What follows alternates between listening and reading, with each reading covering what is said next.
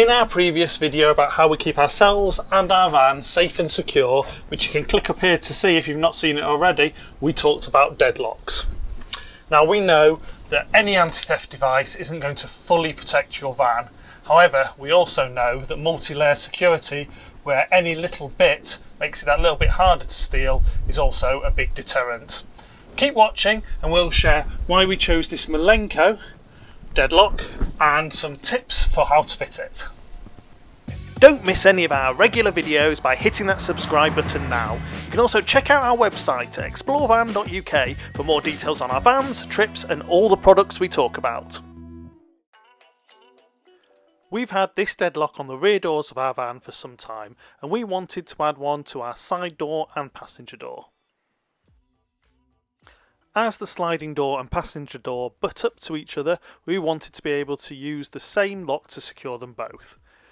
But were we to use the same lock as on the rear doors, the bracket design would mean we would have to open one door to be able to open the other.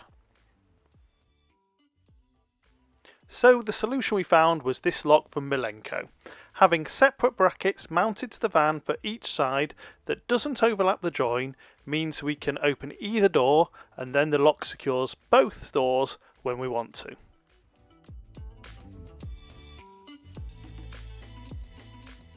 The lock comes with some pretty basic instructions.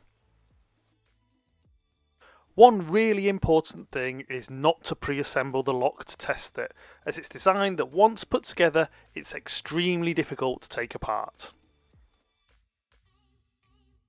It's really important that the two surfaces you're mounting the brackets to are at the same level.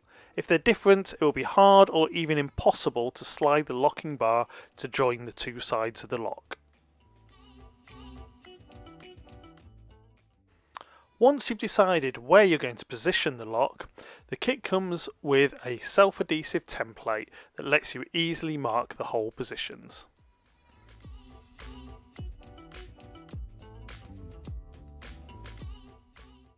Using a centre punch to mark each hole helps stop the drill from slipping.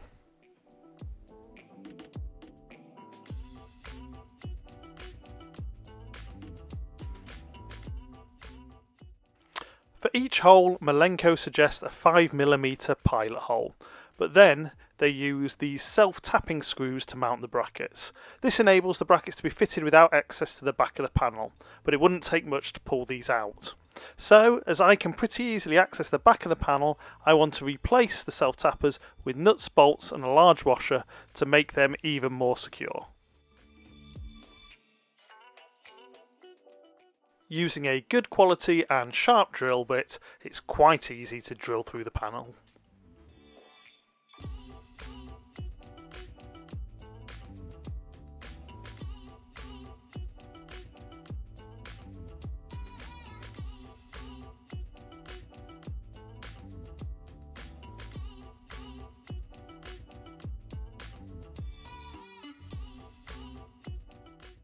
I then treated each drill hole with a suitable anti-rust metal paint.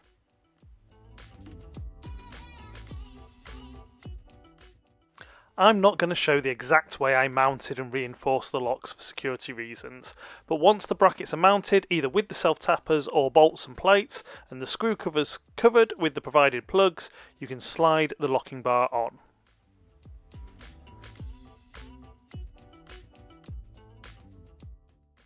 Sliding the bar over to join the two mounts and simply pushing the lock is all that's needed to secure both doors.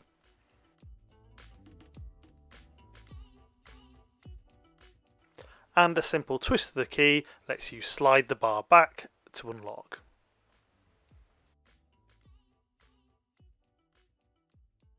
If you've not already seen our previous video on all of our recommendations for van safety and security, then you can click here.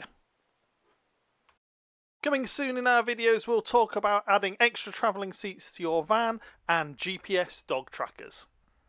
Thanks for watching our video, and as always, if you have any questions or feedback, please pop them in the comments below. If you find the video useful, please like, share and consider subscribing.